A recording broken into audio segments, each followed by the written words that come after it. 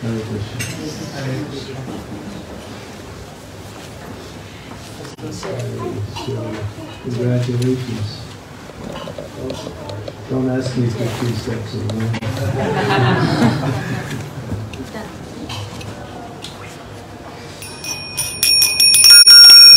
Vivo! You got the remnants.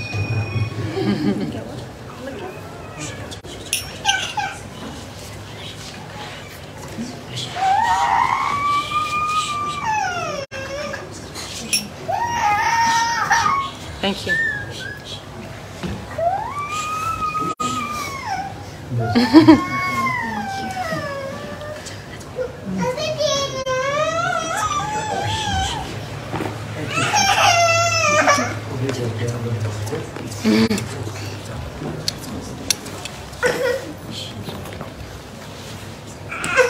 One more.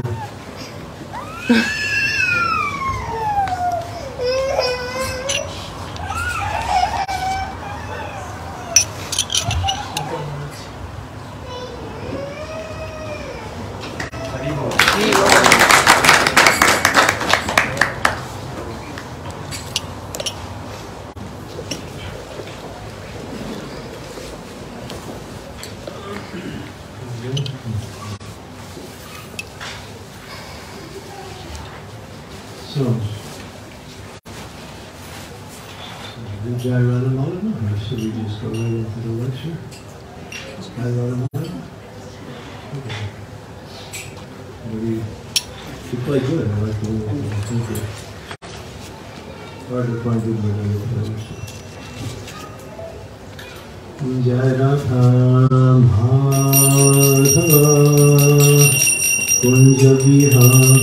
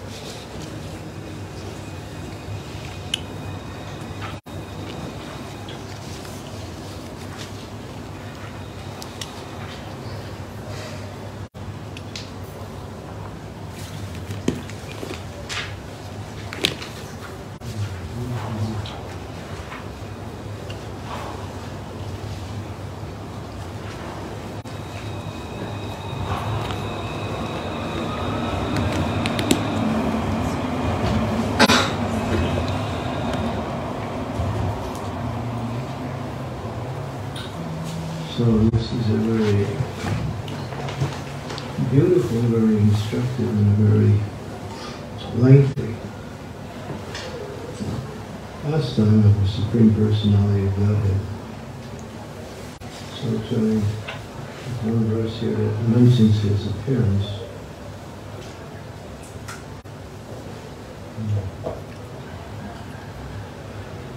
Om Namo Bhagavate Vasudevaya.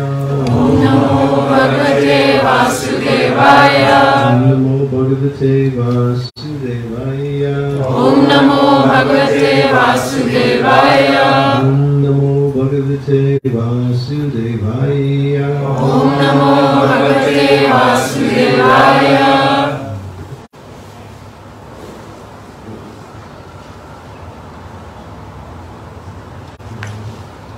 Doesn't give much appearance here. I'll read a couple of verses and then I'll just read the translation until we get to the verse. The original Supreme Personality Godhead, dressed in yellow garments and bearing a conch shell disc, club, and lotus in four hands, then appeared before Aditi. So Aditi had performed this very elaborate ceremony called the Payavrata ceremony. It was an austerity that she performed under the instructions of her husband, Kashyapa Muni. Why? There had been a fight that broke out into the heavenly planets, and the demons very easily, because of the supreme power of Bali Maharaj and his followers, were easily able to overcome the demigods. In fact, the demigods didn't even fight, they just left their kingdom. And now the demigods will be after their kingdom. Indra was no longer in a position to rule. And Bali took over not only the heavenly realm, but all other realms. Seeing that Aditi, she is the mother of the demigods. Many of the demigods were actually her sons. And so she's lamenting for the plight of her sons. At the same time, the heavenly kingdom is no longer being managed. And therefore the rest of the universe is also in disarray because the demons have taken over.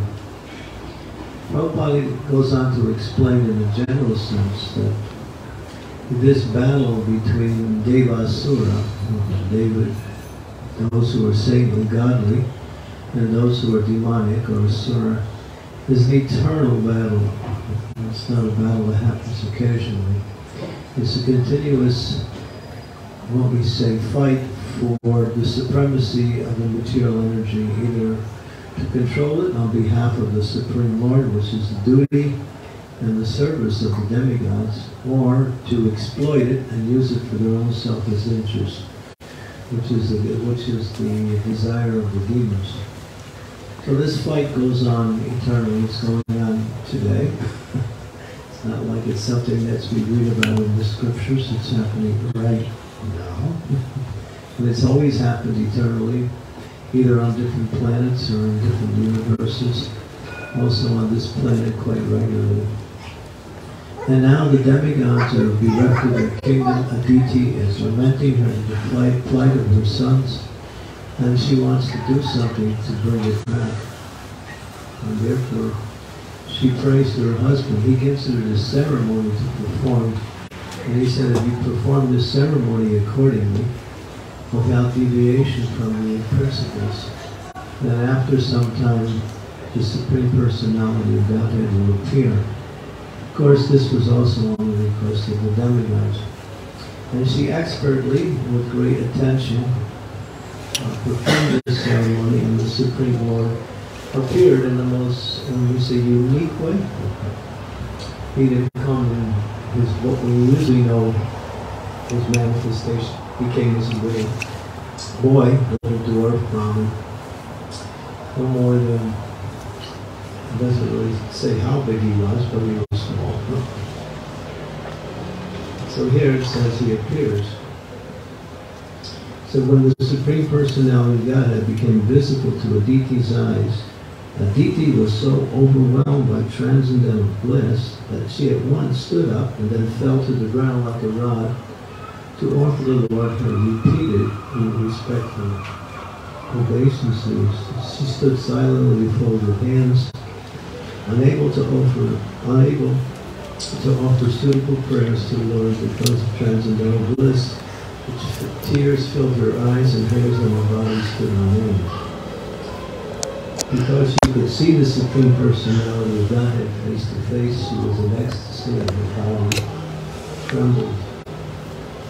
Then finally, after getting her composure, she started to offer beautiful prayers to the Lord, who was, as is mentioned here, the goddess, the husband of the goddess of fortune, and the source and enjoyer of all sacrificial ceremonies. And this is a prayer by Aditi. O Master, the enjoyer of all sacrificial ceremonies, O infallible and most famous person, whose name when chanted spreads all good fortune. O original Supreme Personality of Godhead, Supreme Controller, shelter of all holy places, you are the shelter of all poor, suffering living entities, and you have appeared to diminish their suffering. Please be kind to us and spread our good fortune. So we'll read Prabhupada's book here. The Supreme Personality of Godhead is the master of those who observe vows and austerities, and it is he who bestows benedictions upon them. He is worshipful for the devotees throughout the devotee's life, for he never breaks his promises. In the Bhagavad Gita it says, Kotya pratijanihi name bhakta pranashyati. Krishna declares, O son of Kunti, declare boldly, my devotee never perishes. The Lord is addressed here as Achyuta, the infallible, because he takes care of his devotees. Interesting definition of Achyuta. He never fails to take care of his devotees. So this is a very, important part of our process of execution devotional service. Krishna is always taking care of his devotees. In fact, he makes that his main service. Although he's receiving so many prayers, benedictions, and also performs his activities, he likes and very much is eager to give protection to his devotees. Therefore, he takes care of his devotees. And this is a very, comforting aspect of our practice of devotional service. To know the Lord is always with us, always protecting us. It is simply our duty to remember Him. That's all. When we remember the Lord, we can feel His protection. We can understand that He is always here. Anyone who is inimical to the devotees is extremely vanquished by the mercy of the Lord. So he's enthusiastic to get rid of those who are inimical to his devotees. The Lord is the source of the Ganges, and therefore he is addressed here as Tirthapada, indicated that all holy places sit as his lotus feet. For whatever he touches with his feet becomes a holy place. Interesting. Bhagavad Gita, for example, begins with the words Dharma Kshetra Kurukshetra. Because the Lord was present on the battlefield of Kurukshetra, it became Dharma Kshetra, a place of pilgrimage. Therefore, the Pandavas, who were extremely religious, were assured of victory. Any place where the Supreme Personality of Godhead displays his pastimes, such as Vrindavan or Dwarka, becomes a holy place. The chanting of the holy name of the Lord, Hare Krishna, Krishna, Krishna Krishna, Hare Hare, Hare Rama, Rama Rama, Hare Hare, is pleasing to the ear and expands good fortune to the audience who hears it when chanted.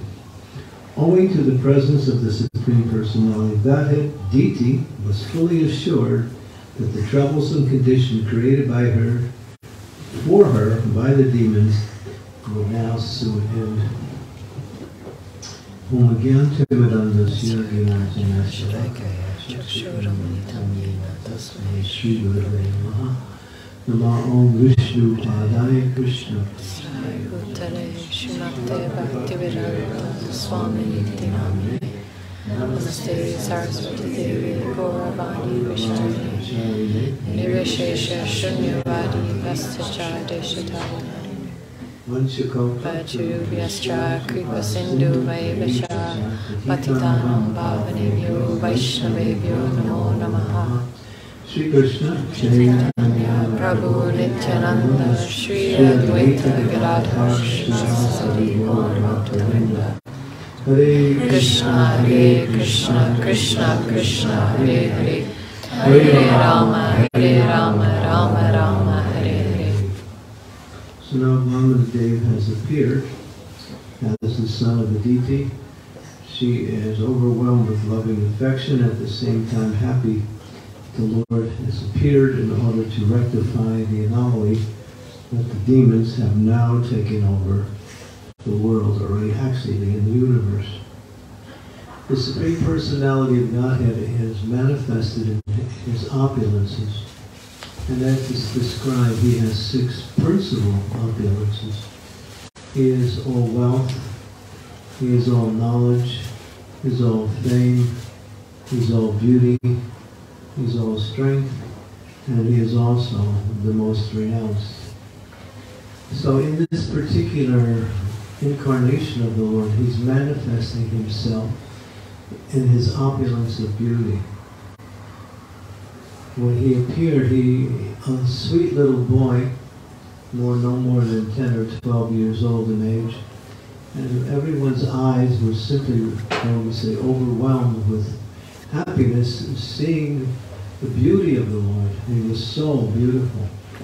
And this is one of his opulences. I think for devotees, when devotees think of their attraction to the Lord in different ways, we think mostly of his beauty, because we see it in his deity form, we see it in the beauty in his pictures, and so many ways the Lord displays his quality of beauty.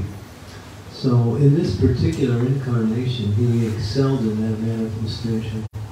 And immediately everyone wanted to give him gifts. And the demigods were there, and other personalities were there. They gave him an umbrella, they gave him some copins, they gave him a deer skin, they gave him a kamandalu pot, they gave him rudraksha beads. They were also given. So many gifts for pouring upon the Lord, because this is one of the principles of welcoming the Lord. It says that one should try to give gifts to the Lord. Whatever you might find suitable to offer to the Lord is an actual appropriate to do that. Prabhupada said when you come to the temple, you should always bring something to give to the Lord. Some gift or something, even a flower, or just maybe something edible, something should be offered to the Lord as a way that here I'm coming to your home, and here this is my appreciation for the fact that you are present. So his gift giving is actually illustrated here in this particular. And the Lord, after receiving all the gifts and the prayers of all the devotees, didn't waste time. He went right to where he was supposed to go. He went to the assembly house of, actually it was the ritualistic ceremony that was being conducted by Bali Maharaj. Now Bali Maharaj was the king of the demons, and he was so powerful. He became powerful because he very expertly, with great attention and over a period of time, worshipped his spiritual master. And this is another interesting point. Here's where one becomes powerful in devotional service. By focusing with great attention and devotion, adhering very carefully with enthusiasm to carry out the instructions of one's spiritual master. The spiritual master is our link with Krishna, and that link is just as good as Krishna, in the sense that he can give us Krishna. But how does he give it? He gives us by giving us the guidance we need in order to practice the process of pure devotional service. And that guidance comes in the form of so many instructions and so many duties to execute. And if we follow that with enthusiasm, not just what we say, routine activity. Routine activity means you go from one thing to another and you do it. It's like when you go to work or something, you got some job to do. So you go ahead and do it. But devotional service requires that enthusiasm to execute the instructions with the desire to please the spiritual master, with the desire to please the Supreme Personality of Godhead. And that empowers one with great spiritual ability to execute devotional service, because everything comes from above. It's a mercy. It's mercy. Nothing. What can we do? We can simply position ourselves to be recipients of the mercy. And that positioning means to be enthusiastic in your execution of devotional service. Some people think enthusiasm means high energy. But it's high energy in the form of intelligence. In other words, meditating on the instructions of the spiritual master and thinking of ways of how to carry it out. And that is the enthusiasm. And that's Maharaja Swami explains that enthusiasm means utsahan. Utsahan means to practice spiritual life with an intelligent understanding of how to execute the activity, with a desire to please the Lord and of course the spiritual master. So Bali was so expert at doing that with his spiritual master Sukaracharya that he became effulgent. He was actually, just so powerful that actually in describing this conquering of the demigods by the demons, the demigods didn't even fight. They saw Bali and his armies, and they were like so effulgent, so powerful. The demigods just picked up all their stuff and whatever they could carry and left. They didn't even stay and fight. They knew they had no chance. So it wasn't even a fight, and Bali just walked in and took over. He had become so empowered by worshiping his spiritual master so actually. And now the Lord, on behalf of the demigods, has come to retrieve the position of the heavenly kingdom and the rest of the universe back. So he comes into the assembly. Now Bali has many good qualities. Although he's a demon, he simply is very inclined to Brahminical culture. Brahminical culture is the foundation for the execution of successful devotional service.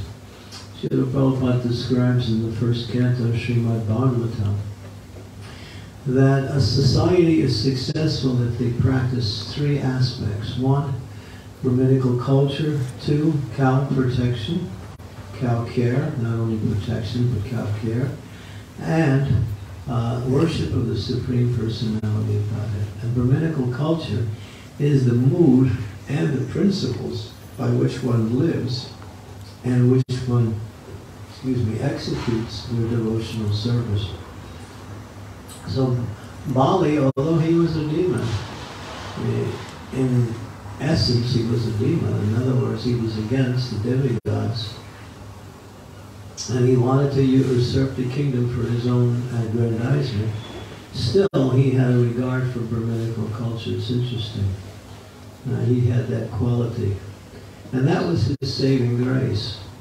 So when Vamana also came in, and he had a Brahman thread on, a very shiny Brahman thread. That was one of the gifts he received when he first appeared.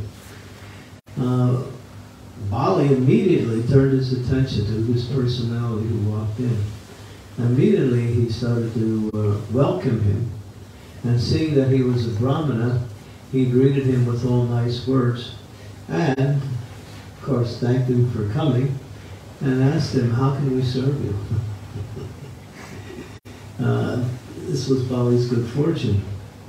Now, the Supreme Personality of Godhead, he didn't get right to the point. He was just sitting there and accepting the worship. And then Bali was so enthusiastic, he said, please, you have come, you're a Brahmin, I love to serve Brahmins. The Brahmins are the best of all. So please take a benediction from me. Whatever you ask, I can give. The Lord said, well, you know, what can I ask for? I'm just a little boy, what do I need? But since you asked, I'll just take 3 steps of land. When Bali heard that, he felt insulted. Really? You're 3 steps? There's nothing. I'm prepared to give you much more than that. Why are you asking only 3 steps of land? And the Lord said something very significant, which we can all learn from. He said, well, you know, one should be satisfied with whatever one needs, and not be interested in getting more than what one needs. So he was giving that example, is that just give me 3 steps of land. That's all I need. And Bali was, again, very persistent. Now Sukracharya, he's also there. And he's listening. And he's a little concerned because he has some insight who this personality is. And so he's saying to Bali, you know, what are you saying? You know, this is the Supreme Lord himself. He's gonna take everything away from you. Bali didn't even hear what his spiritual master said. He was so much enthralled or absorbed in seeing the beauty of Vamanadeva, and at the same time wanted to benedict, that he kept being persistent. And Sukracharya was thinking, well, you should revoke your promise. And Bali said, how can I do that? I've already given my promise that I will give him whatever he asks for. Well, Sukracharya says, because you didn't chant Om before you made the offering, therefore you can change your offer. In other words, your offer is not valid in terms of the actual promise itself. And but Bali didn't want to hear that. Bali was just so much overwhelmed by the presence of the Lord.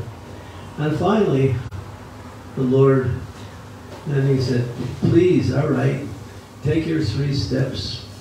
I could give you an island, I could give you a planet, I could give you whatever you want, you know, great wealth for eternity. And the Lord again enunciated that point.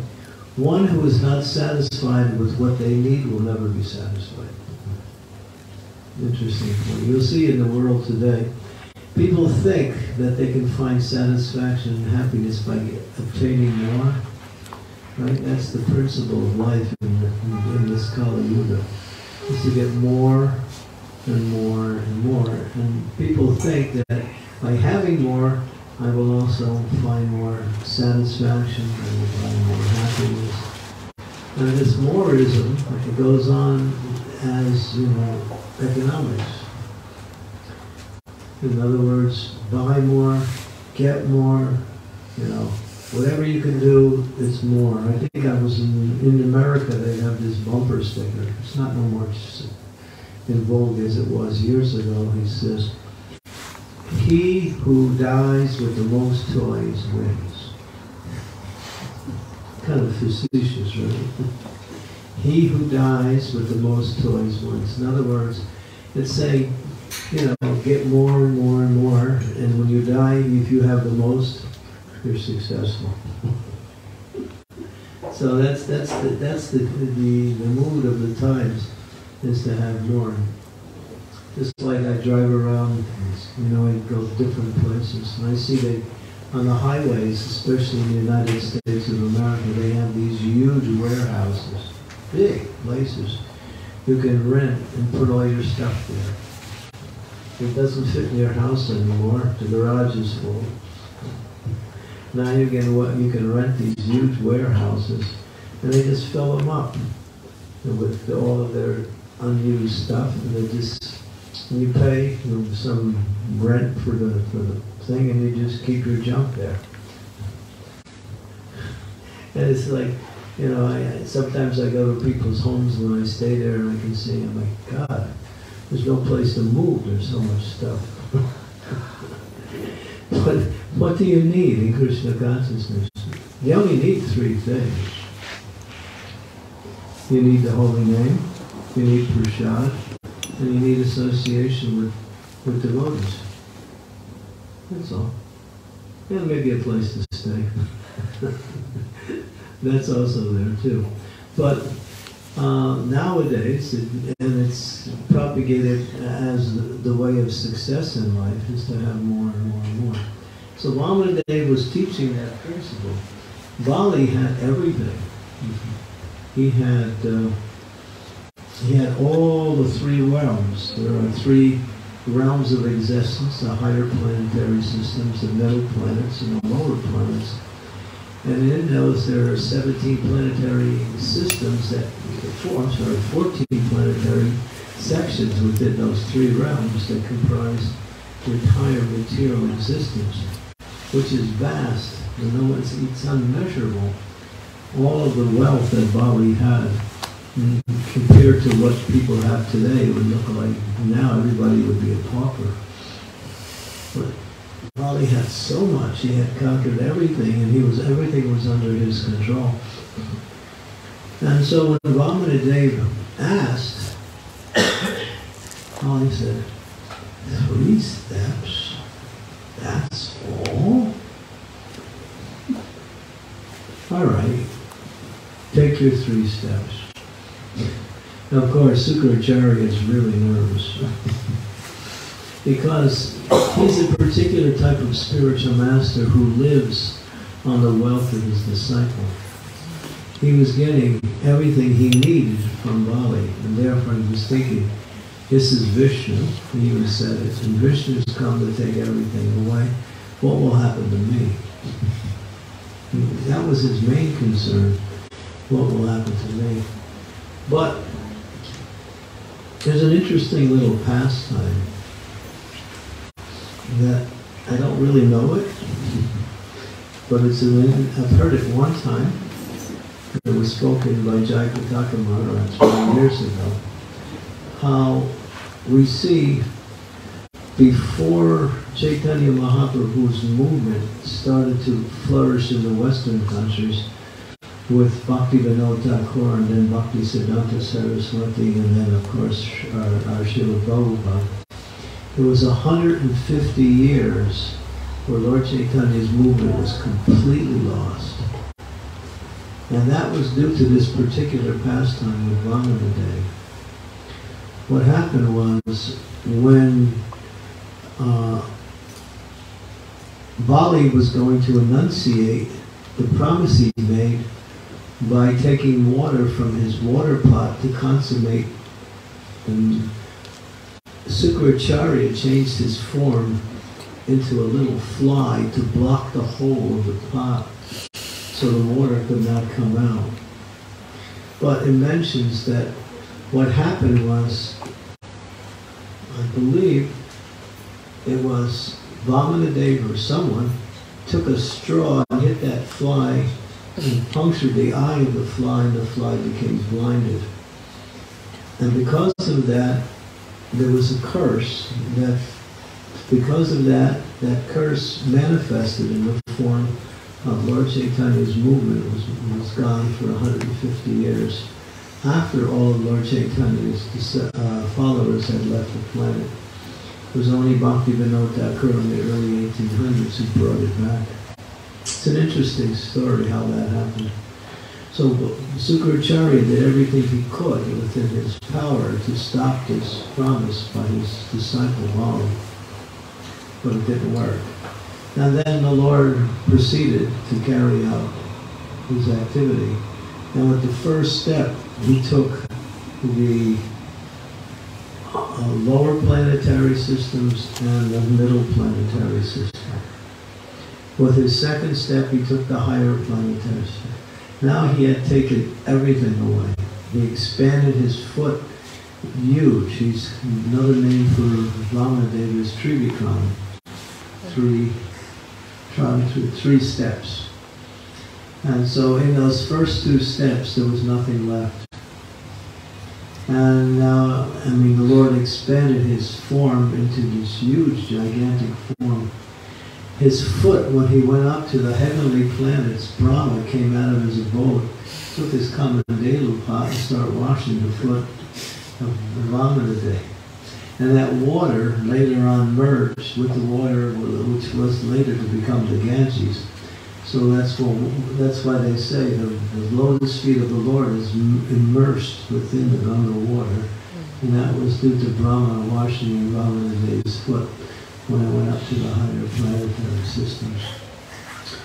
And so now the Lord took two steps and he turned to Bali and said, you promised me 3.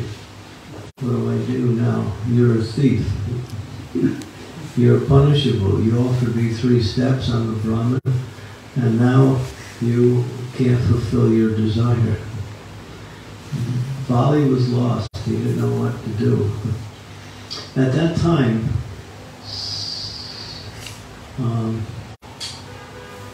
Virochan, who was Virochan was the father of Bali. Virochan was the son of Prahlad Maharaj. And Prahlad Maharaj appeared in the assembly. And Prahlad, when Bali saw his worshipful grandfather, Prahlad Maharaj, he offered obeisances and nice prayers, although he was in a very awkward position. And because he did that,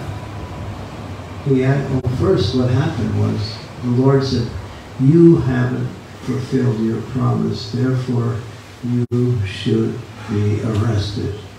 So the Lord called for the ropes of Vaishuki, which is a snake-like form, and they tied him up, and Bali was like an ordinary prisoner. But he was happy, because he was tied up by the Lord. But he wasn't able to fulfill that 3rd promise. And so now when he saw his grandfather, he started offering prayers. And then, when that happened, he became knowledgeable of what to do. Before he couldn't think, what should I do? Here I am being subjugated. And the Lord is displeased with me and being punished. And he's demanding the 3rd step. But when he worshipped his grandfather, who was a pure devotee, obviously, he got the knowledge, and what he did, he said, my dear Lord, please place your 3rd step on my head. And when that happened, the Lord was so pleased because he was waiting for that. The Lord was waiting. And then, in other words, he came to full surrender with them.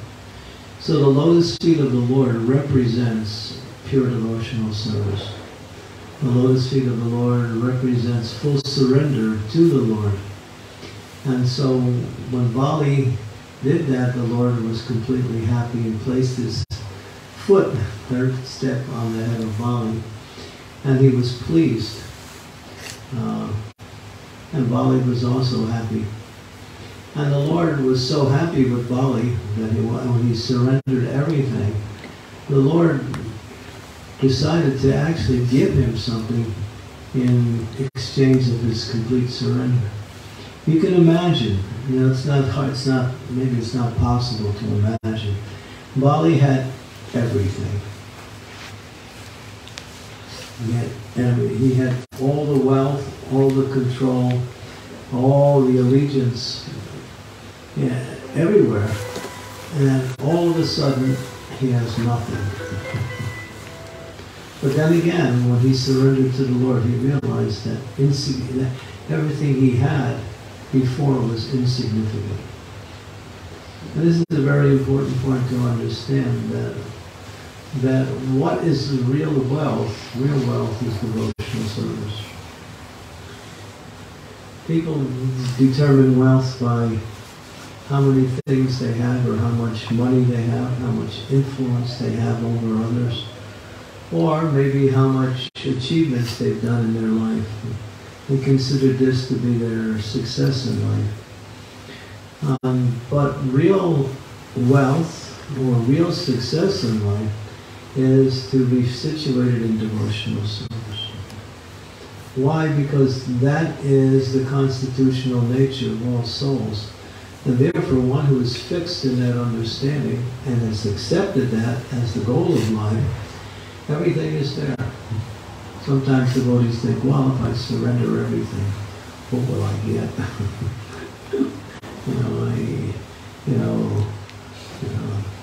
There's a little bit for me and some for God too.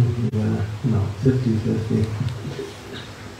It's not that we have to give up anything. We have to give up the proprietorship of everything. That's the idea. That nothing belongs to me, because everything has been given to me by the Supreme Personality of Godhead. Now people worship the Lord, and this is very common. People worship the Lord in these days in order to further their material life. Rupam Dehi, Janam Dehi, Yaso Dehi, Dhananjay Dehi. Dehi. What does Dehi mean? Dehi.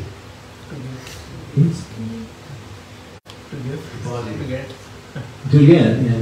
Dehi means. Come on. Where is it? Dehi means. Yeah. Dehi means. Upam Devi. Give me a nice, beautiful form. Yaso Dehi means give me fame. Dhanam Dehi means give me wealth. Janam Dehi means give me followers. And what does Chaitanya Mahaprabhu say? Na dhanam, na janam, na sundaram, kavikam raja gadisha kala. He's saying all of these things have no value. What's real value? Janmani janmani ishwari bhavate bhakti.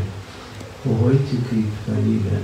Devotional service, not only in this life, but eternally, in any situation, even if I have to come back in another life. That's my desire. Simply let me become your devotee. So to become a devotee of the Lord is not an easy thing. It's a very exalted position. One time the devotees were talking to Srila Prabhupada, and they said to Prabhupada, "Oh, Prabhupada, you are the best of all devotees." Prabhupada, "Oh, devotee, that's very high." Very high. We use that word quite ordinarily and loosely, saying devotee, but actually, to be a devotee of the Lord means to be in the highest position, because Krishna says, the devotees are in my heart, and I am in the heart of my devotees. I know no one but my devotees, and my devotees know no one but me. One becomes intimately connected to the Lord when one becomes a devotee of the Lord. And for the Lord, his devotees are the most important, as is mentioned. And so Bali achieved success in life. He was willing to sacrifice, of course, originally unknowingly, but once he realized that he had given everything to the Supreme Personality of God, he was happy. He was happy. He never lamented his fate. He was actually happy because he understood, now I've achieved success in life. Although he was the king of the demons, he was ultimately against God and the demigods. Still, when he achieved the mercy of the Supreme Personality of God, everything changed. Everything changed. And the Lord was so happy that the Lord actually gave him a situation which was quite exalted. He gave him a place in the lower planetary systems, in the place called Sutala, where the Lord would become his doorkeeper. In other words, the Lord actually manifested himself as the personal servant of Bali. The Lord was so pleased with Bali. And Mahajano Yena Katasa Panta. And there are 12 persons who are qualified to teach eternal religious principles. That means they can teach devotional service. They are leaders in the categories of giving instructions on how to execute devotional service.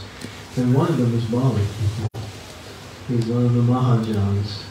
So although coming from a demoniac background, simply by being transformed by the association and by the service of the Lord, he becomes such a great personality that we worship him as one of the persons who we can take instructions from him. And he represents surrendering everything to the Supreme Personality of Godhead. So one time one devotee said to Prabhupada, Prabhupada, I want to give up everything. Prabhupada said, what do you have to give up? Nothing's yours anyway. So the conception that anything belongs to me is what is called a false sense of understanding. Nothing belongs to me. Not even our bodies. The body is given to us by the Supreme Lord through our parents. So that belongs to the Lord. So what do we have that's ours? We have service to the Lord, that's all. We exist because of him, and everything we have is because of him. Everything we can do is because of him. Everything we... In other words, all aspects of life are under the control of the Supreme Personality of Godhead. So one who comes to that understanding is free, is happy. There's a great happiness that comes when you realize nothing belongs to me. But whatever Krishna has given us, whatever the Lord has given us, we can use it to live nicely, but at the same time, use it in his devotional service. And that is the perfection of life. The materialists, they're miserable. When you just look at people, you can see how miserable they are. Because they're always in anxiety about what they don't have, or what they have and is not giving them what they want. That's material life. People are wanting to get something, or achieve something, or be something. And they get some enthusiasm in order to accomplish what they want. But it doesn't give them satisfaction. Why? Because it's contrary to our nature. We cannot be happy with anything material. Because we are spiritual beings. We can use material things in the service of the Lord, and that becomes our, what we say, our saving grace. In other words, what can we give the Lord? We can give the Lord your love and your devotion, and that's what he wants. But in order to do that, you have to do that in a form of offering something to the Lord. That's why Krishna says in the Bhagavad Gita, Patram pushram palam toyam yomi bhakti pranasiti tadaham bhakti uparitam asnami prayatatmanaha. Just offer me a leaf, flower, fruit, and water. Now you can do that, but if you're a millionaire and you think, oh, I'm just getting a flower and a leaf, Krishna says, what are you keeping for yourself? Yeah, that's cheating. There's a story in the Christian tradition wherein when Christ was in a small assembly with some followers, and one of his, one old lady had come, and she was a very poor old lady. And also one rich man had also come. So they were giving gifts to Christ.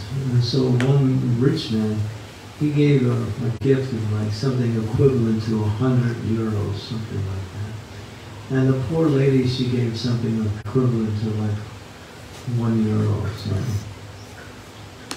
And everyone was just praising this man who gave such a large... But Christ straightened everything out. He said for him to give that, there was no sacrifice. But for her to give that one small little, she would have to go without something for her personal needs. She made the real sacrifice. In other words, although Krishna does say that, offer the flower and water, but we should also understand that we should give as much as we can. As much as we can. Because everything belongs to Him. And you'll find that the more you give, the more Krishna gives you other things to give. It's a fact. Some of our devotees have explained in their own personal experience how that the more they give, the more Krishna arranges to give them more. If you give your intelligence, you get more. You give your time, you get more. You give your energy, you get more. You give your resources, that also comes. Why? Because Krishna says, they know how to do things, so let me give them more, so they can offer more. Yeah, Krishna does that. So Bali, there was nothing left, but he was happy. Why? Because he got the lotus feet of the Lord on his head, and became a great personality because of that. So this particular pastime is very instructive. It's quite long. It takes up so many chapters in the Srimad-Bhagavatam. And there are many interesting points in there, especially you'll see the dialogue between Sukracharya and Bali is quite interesting, because it says that one cannot disobey the instructions of the spiritual master. So Bali did that. He disobeyed his spiritual master's instructions, but only because they were contrary to the instructions of the Supreme Personality of Godhead. In other words, he took a higher principle. And that was a rare occasion. That usually doesn't happen. Because Prabhupada makes this point in that to disobey the instructions of the spiritual master makes one fallen. And therefore one pretty much has lost their footing in devotional service. But because Bali understood to worship the Lord is the highest, and if my spiritual master tells me not to worship the Lord, then he's no longer qualified to be in that position as a spiritual master. So that was the case in this case, in that Sukracharya was simply thinking of his own interest, and not of the interest of the Lord or of the interest of his disciple Bali Maharaj. This is a very interesting pastime. And Sukracharya also says one thing is interesting also. He said, because you didn't chant Om before you made the promise, therefore you can change. But Bali says, how can I lie? I had given my promise, now I'll be known as a liar. And there's one verse, what chapter it's in? I can't remember the chapter. It's an interesting verse.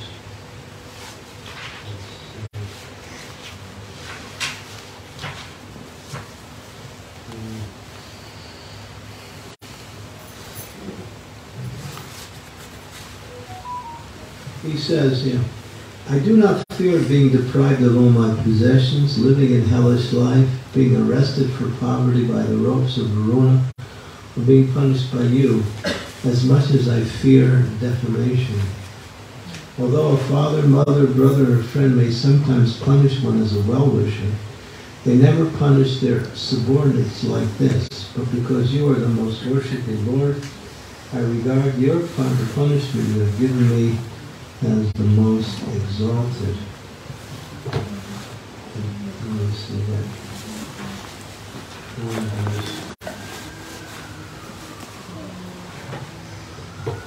This goes back to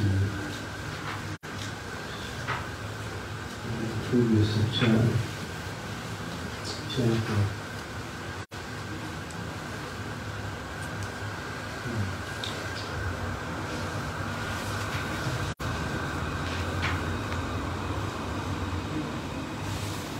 Well, it says that when Sukracharya was trying to encourage him to give up to lie to the Supreme Personality of Godhead. Well, here it says here. Bali says, I am the grandson of Maharaja Prahlad. How can I withdraw my promise? Because of greed for money, when I have already said that I shall give this land, how can I behave like an ordinary cheater, especially towards a Brahmana? And this is in the next verse here, is very interesting.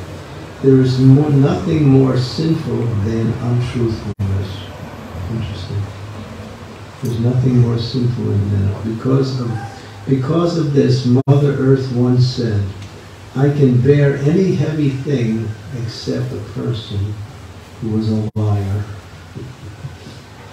It's a short purport. Prabhupada explains, on the surface of the earth there are many great mountains and oceans, and they are very heavy. And Mother Earth has no difficulty carrying them. But she feels very much overburdened when she carries even one person who is a liar. It is said in Kali Yuga, lying is a common affair. Even in the most common dealings, people are accustomed to speak so many lies. No one is freed from the sinful reactions of speaking lies under the circumstances. One can just imagine how this has overburdened the earth and indeed the entire universe. Lying is a common thing, as Prabhupada mentions here, and people will say anything in order to further their own interests. So we can understand that because of that, the earth is undergoing much tribulation, and therefore there are so many natural disasters, calamities given by Mother Earth in reactions to the sinful activities of the conditioned souls. Because Mother Earth is both she is the provider, and she is the withholder, and she is also the chastiser. She does it on behalf of the Supreme Lord. And therefore, when people are sinful, they get punished through material energy. And when they are pious, they get, what we say, material success, some benefits. And when they are devotional, then they are situated in their constitutional position. So it's an interesting. This is a very interesting pastime because it has so much philosophical teachings that we can all benefit from. So this is a little bit about this particular pastime, and of course. Then we read on how the Lord actually became the doorkeeper of Bali Maharaj in Sutala, one of the lower planets. It's a subterranean heavenly planet. Although it's below the earth, it is still very opulent, and Bali lives there even today. And the Lord performs the service of opening his door for him when he comes. So the Lord shows his gratefulness to his devotees by becoming the servant of his devotees. Of course, the devotees don't like that so much.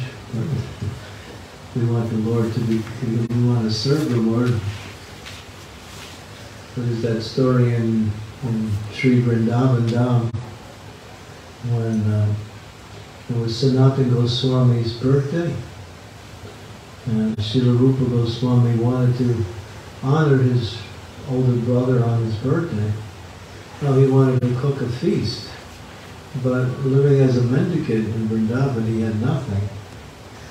Now he was thinking, how can I cook a feast for my brother? I have nothing. And just when he was thinking that, this beautiful little girl came along. He said, hey Baba, I got some milk for you, I got some rice. Got some atta. Here, take it and make something nice. So he was so happy, beautiful little girl. He didn't give her much attention because he was so happy to receive the gifts.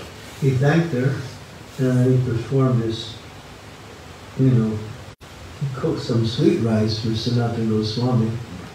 In the evening time, he offered him as a gift on his birthday. And so Sanatana Goswami was so happy to receive the gift from his brother. But then when he was tasting it, he said, "How did you do this? We have nothing. Where did you get all these ingredients? How did you arrange this?" And then he said, "Well, this young girl, I wanted to make something nice for you." And he describes the girl, and then Sanatana Goswami said, "Oh, this is not good. We have accepted service from Srimati Radharani. We should be serving Srimati Radharani instead of accepting service from her."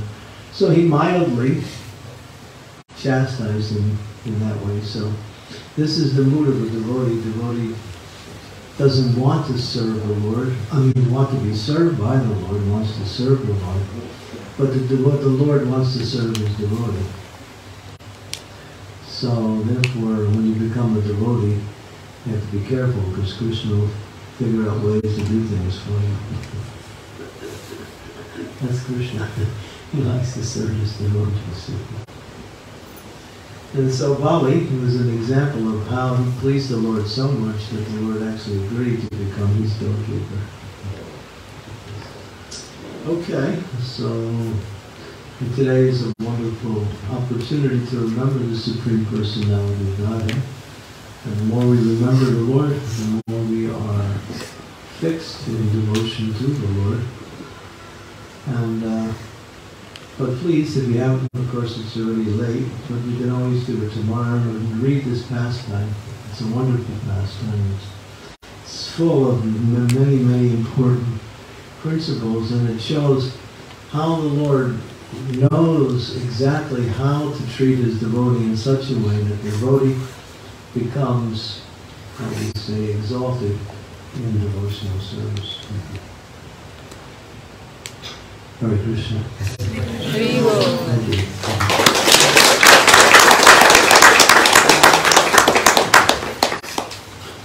Any comments or questions, Manu? Thank you so much. Thank you for that wonderful class. Very powerful.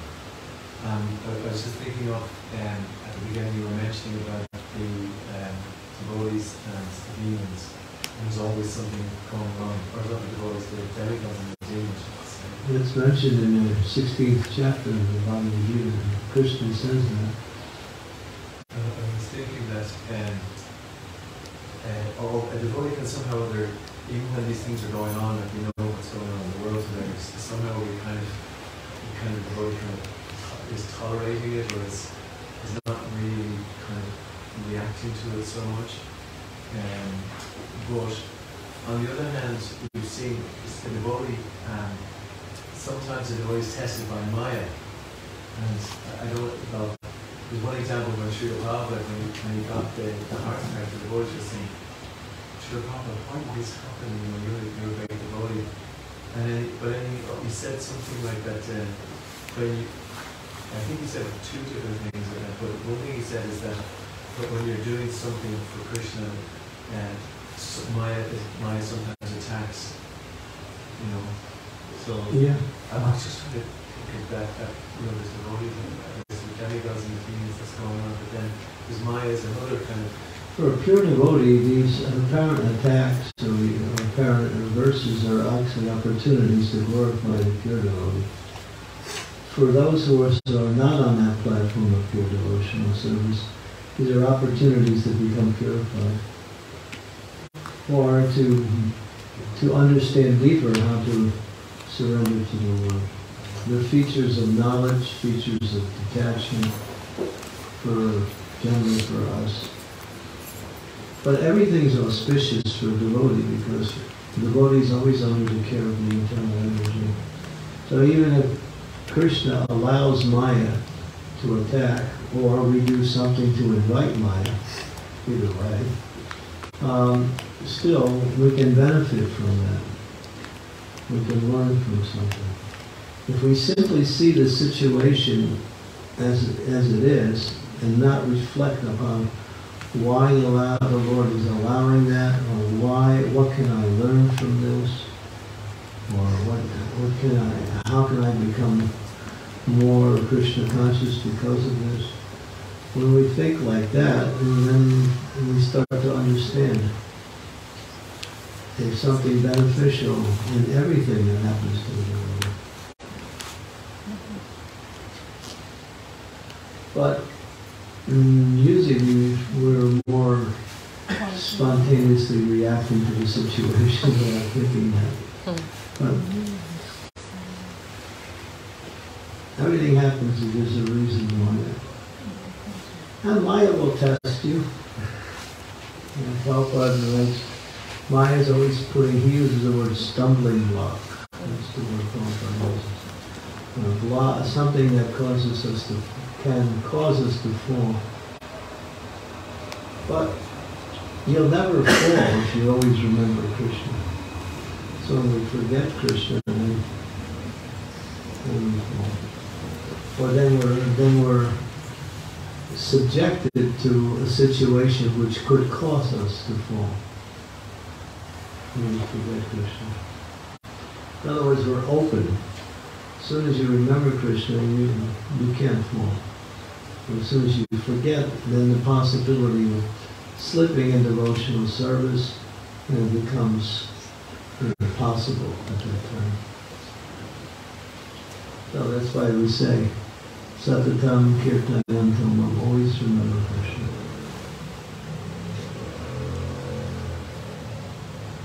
That we have to practice that. Prabhupada said, you have to think of something, why not think of Krishna? And some people think, well, how am I going to get my work done? Don't worry, it'll go on.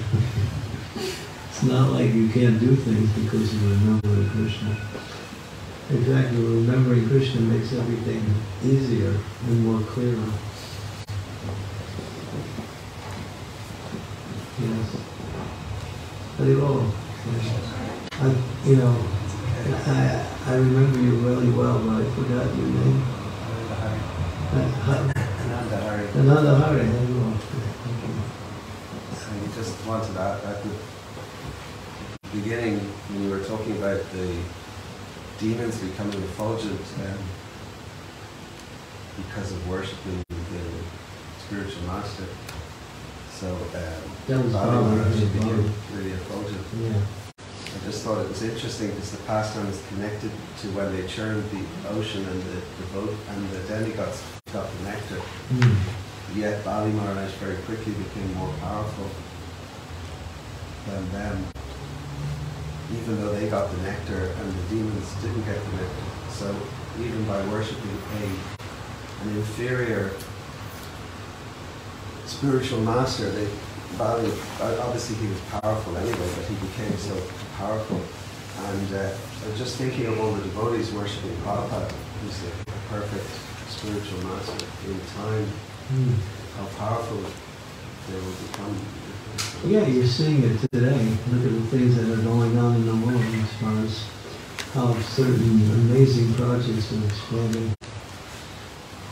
I mean, Temple of Planetarium, by worshipping Lord Nityananda and Lord Chaitanya under the guidance of Prabhupada, this building has come. That's just one of many things that are happening. Look how many books we've distributed. More than, in count, almost 600 million books. That's what we counted. What we didn't count, you can probably say it's almost double. Yeah, so how many books have we distributed in such a short amount of time, 55 years or so?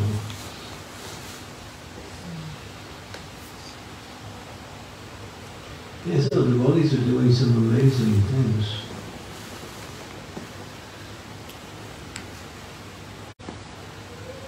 And this movement is still spreading, even after Srila Prabhupada has disappeared now for how many years? 40 years now? 35 years. Yeah.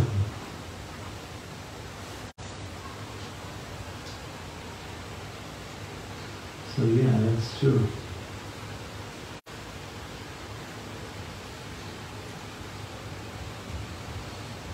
I think each devotee can testify to their own, and how their life has, changed ever since they became a devotee.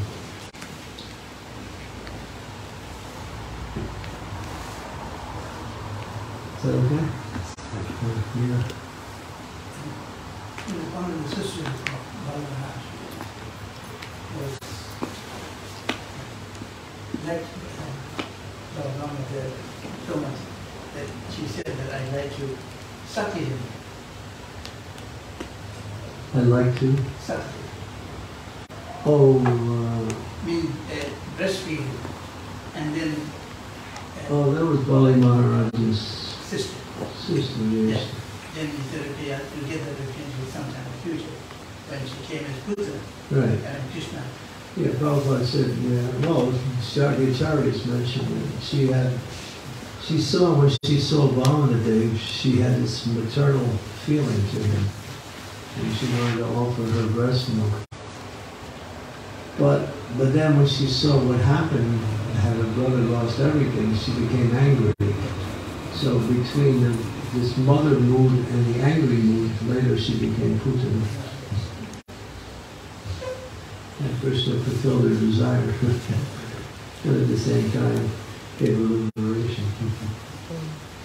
Yeah, that was his sister, yeah. Ratna something? Ratna Bali, yes. Ratna, her name was Ratna something. I don't remember her name. Yeah. So the mood that one exhibits towards the Lord helps to develop a particular relationship with the Lord.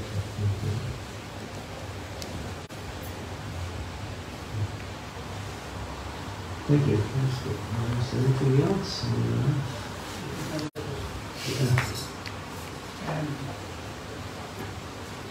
When Kunti was having difficult time, Kunti and her sons were having difficult time, and Kunti said to Krishna, whatever you want to throw up to me, no matter what the difficulty is, it makes me think of you more. Let those calamities come again and again. I can see you again and again. By seeing you, we no longer see repeated birth and death in this material world. But you want to pray like that? Yes. You do. You want calamities. You'll get them. There's another way to go. Just remember Krishna. That's all. But calamities, obviously, are there to accelerate the enthusiasm to remember. Because when things go wrong, and then we turn to the Lord really, really quickly. When things are going okay, sometimes we forget. A lot of times we forget. But Kunti, she's exalted. She's worshipped by so many. And Krishna is her nephew. So she's in a very good material position. But at the same time, she's afraid of forgetting the Lord because of all of this. But she prays for the situations which will cause her to call out to Krishna.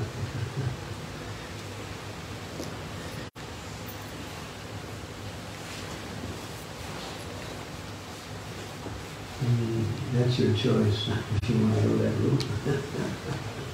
It's not like you have to pray like that.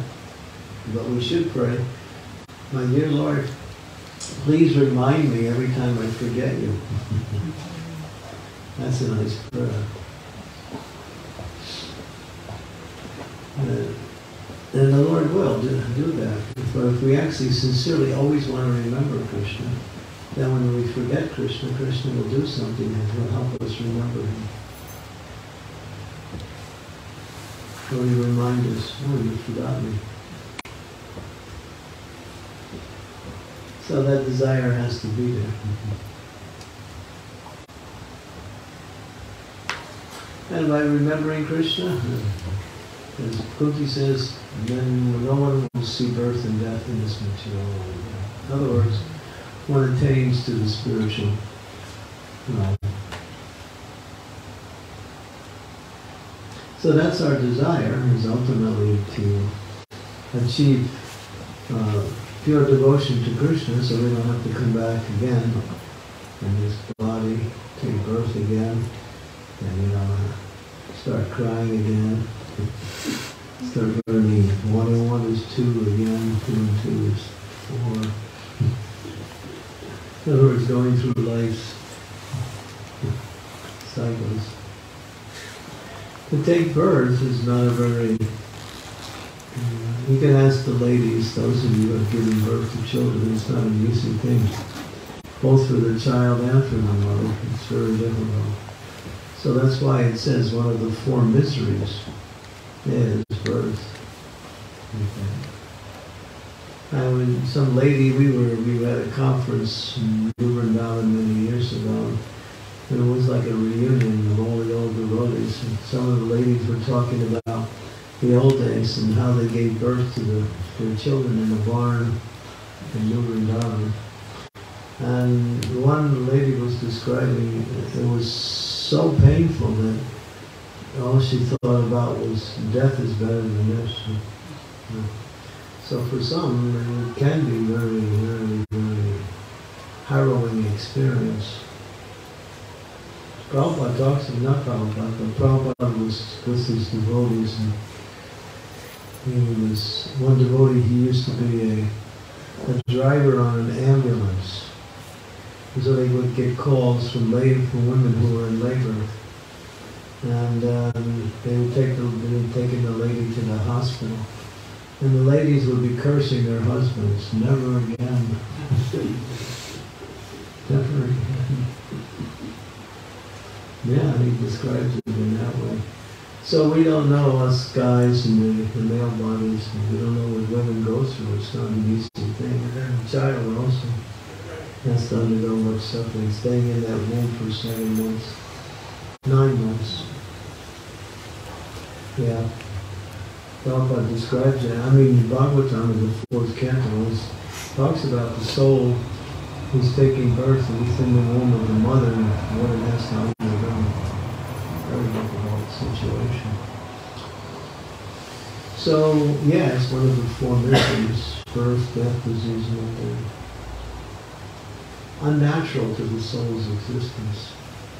Natural to material existence. Prabhupada would always say, you are all trying to solve problems in this world, solve this problem. No more birth, no more death, old age and disease. If you can solve that problem, you solve all the problems.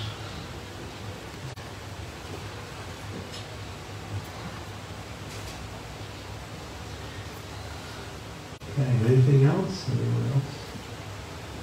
It just seems it's very difficult not to forget. From moment to moment to moment, it just seems to be. It's difficult not to forget? It's difficult, yeah. Just, from moment to moment, one can very easily forget Krishna, just go off on something. Well, remembering Krishna is a process of 2 things, developing your attraction for Krishna. Bhagavad said you can't remember someone you're not attracted to. It's very difficult. So we have to develop that attraction. And how do we develop attraction? Srimata Swakata Krishna Punya Shravana Kirtana. By hearing about Krishna as much as possible. So today, these programs that we have in glorification of Lord's appearance day are great opportunities to remember the Lord and develop our attraction for the Lord, and to hear about the qualities of the Lord, which are very attractive. And then because everyone is attracted to someone in this world who has certain attractive qualities. So, but when you come to Krishna, all the attractive qualities are there. That's why he's called Krishna. He's all attractive. So by hearing about Krishna, we get attracted to Krishna. And when we start serving Krishna, that attraction increases more and more. But the key is the verse before the one I quoted, and that's Shushusha Shaladamesya Vasideva Katavachi Shamriyat Seva Vipa Purnyate Seva Kirtana. By serving great souls, great service is done. And by such service, one gets an affinity to hear the message of Vasudeva. By serving the devotees of the Lord, we get an attraction to hear about the Lord. And then that attraction builds. So here's the key. Try to serve the devotees.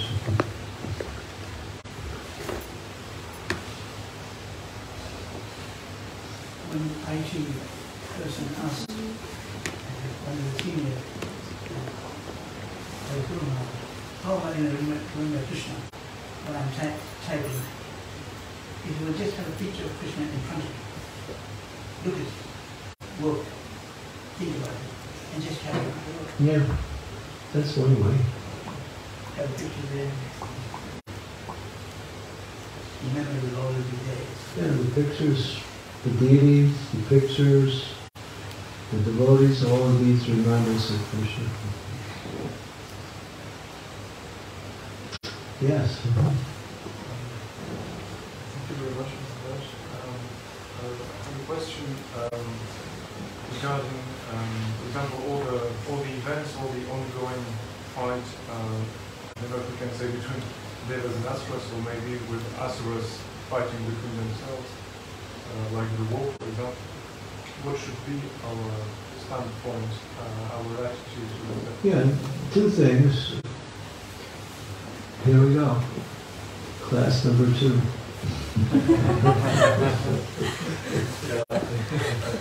Prabhupada said, build these farm communities. He said the cities won't last. The cities will be bastions for crime and various types of demoniac activities. He said the future of our movement depends on these farm communities. Establish one ashram, protect cows, grow your own food. He said this will be the foundation for developing not only our society, but the world in general. And there's a large group of people who are not devotees who are working in that direction now. We should also be doing it. Prabhupada said 50% of my mission is incomplete. We haven't decided to develop this Varnashram. He said it can only be done in the farms. And so I just completed a book. It's going through its final stages before printing. It's called Krishna's Way, Natural Living. And I illustrate the importance of these farm communities. And this is the future of the world and the future of our movement. That's one, that is and the other thing is to spread the holy name everywhere. Harinam Sankirtan. This will push back the influence of the demoniac culture, which is growing everywhere. Have Harinam everywhere. Kirtan programs, go out in the streets, do Harinam, inspire others to take up the chanting. The chanting is so powerful that nothing can stop the chanting. Not even the demons with all their armies. Because it's empowered by Lord Chaitanya. Lord Chaitanya showed that himself. When the Chandkasi tried to stop the Kirtan, the Lord organized civil disobedience. And he showed that he pushed back the influence of Chandkasi and established the power of the Sankirtan movement by that particular pastime.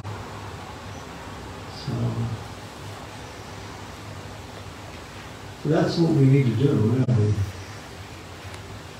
More and more Kirtan. And Japa, of course, too, but Kirtan especially. Spread it everywhere. In the cities, in the streets, in the temples, everywhere. It's going on in some places like that. Just like I was in Slovenia during the whole lockdown. But we didn't stay locked down. We defied the orders. We went out on Harinam Sankirtan. We were restricted, but still we kept kirtan going. Even through the winter time, we did Harinam Sankirtan. And it was good because a lot of people were thanking us for coming out, because people were really fearful about what was happening. But when they saw the devotees, they saw something else. So this Harinam Sankirtan is the Yuga Dharma. Krishna Varna Tusa Krishna Sangam Ponga Suparshida. Yagyai Sankirtanai Prayan Hivyanti Hisamayasa. Now this is why Lord Chaitanya has come to inaugurate the Sankirtan movement. So two things, from the practical social point of view, establish these farm communities. From the spiritual point of view, spread the holy name everywhere. And with the Maya culture, it has no substance. Sinful life has no substance. It's just a bad dream. We have to break through it with something that has substance. Now people are lost. People are fearful because they don't know what their future is going to be. So we have the formula. Develop these farm communities. I think Manu is working on this project right now. Speak to Manu and see what we can do to help build these farm communities. Because they are the future of the world and the future of our society. Then you can grow your own food, you can have, the benefits of living in that lifestyle are unlimited. But we're so used to plugging in our, or whatever else we plug in. The easy way of life, but this is not going to last. Prabhupada said in 1973, he said, in 50 years this Western civilization will be finished. So count 50 from 1973. What do you get? Almost 2023. So he said, this whole civilization will collapse. He said, why? And you can see it's on video how I talks about it. He said, because it's based on a false premise. It's based on money. And money cannot carry a civilization. Culture is what makes life, not money. Money is just some way of manipulating things. Think about it. I'm not a doomsday prophet, but the signs are on the horizon. And Prabhupada's words are prophetic. He said it, get these farm communities together. And devotees are doing it.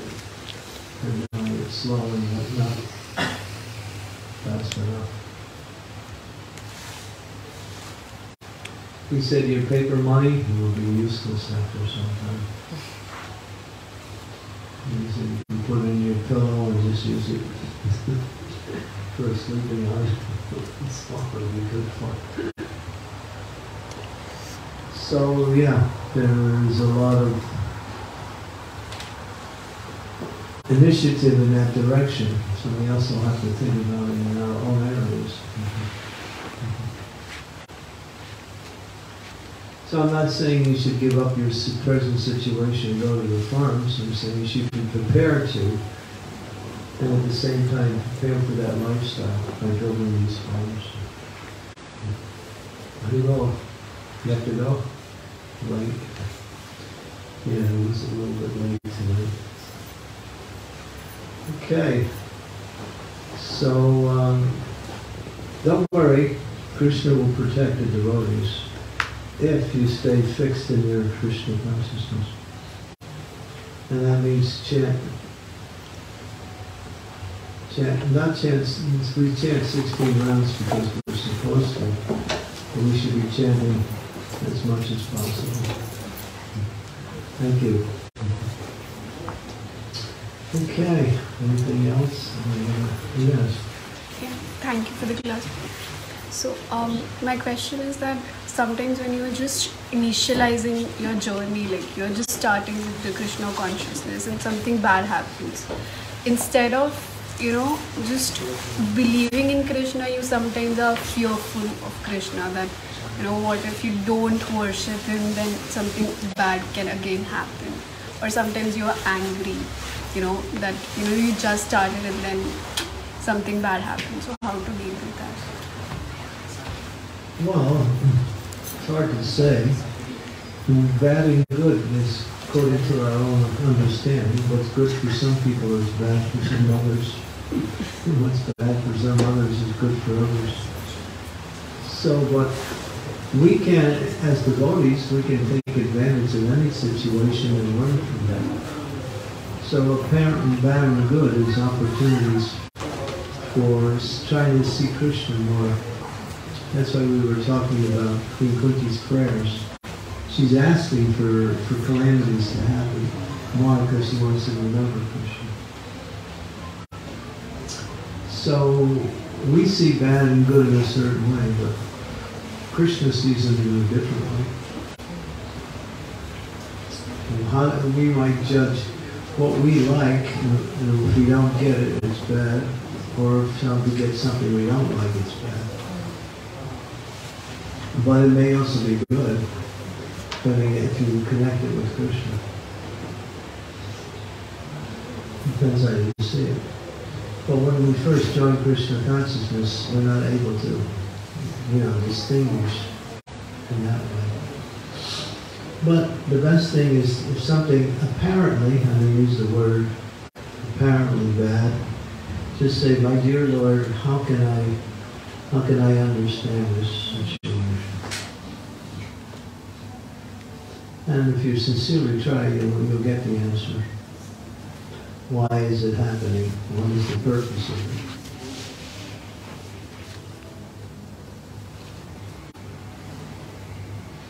But for a devotee, nothing's bad. Difficulties, yes, but bad means something that defeats you. You can't be defeated as long as you stay close to Krishna.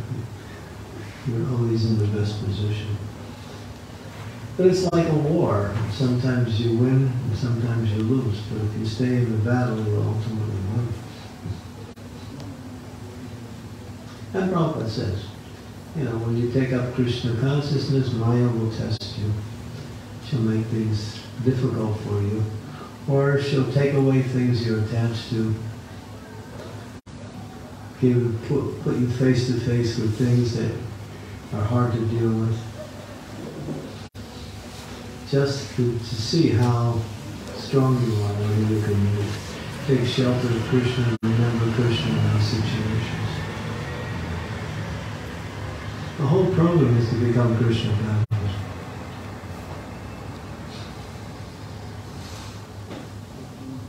So the means will support the ends when the ends are simply, I want to become Krishna conscious. I want to develop my love for Krishna. And everything that happens will work in that direction. Apparently good or apparently bad. You see that even in the world. Some people get something that they like, and it turns to be something else. It turns into something that defeats them and causes them suffering. For instance, people win the lottery. They win a lot of money. And then what happens? They take the sinful activities. People try to steal their money. There was a survey. They did a follow-up survey of people who won the lottery. Most of their lives went down. They're thinking, oh, I got rich all of a sudden. When something else happened. Why? Because they don't, you know, the money became the source of their suffering. People tried to kill them for it. So many things happen. So what's actually good and what's actually bad? That's why Krishna, Lord Chaitanya said, Bhadra, what is he saying? Bhadra, Abhadra, Sakale Sama, Hey Manda, Hey Bala. Some people say this is good, and some people say this is bad. I say in the material world everything is bad. Chaitanya Mahaprabhu. So what is good, what connects us to Krishna, and what is bad takes us away from Krishna. Is that alright? Yeah.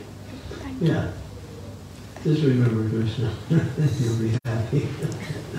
No matter what happens. Okay. I think we're moving into the later part of the evening. So thank you. Hare Krishna. Prabhupada ki jai. Vamanadeva Mahamahotsava ki jai. Candramauli Swami ki Jai. Hari Bol.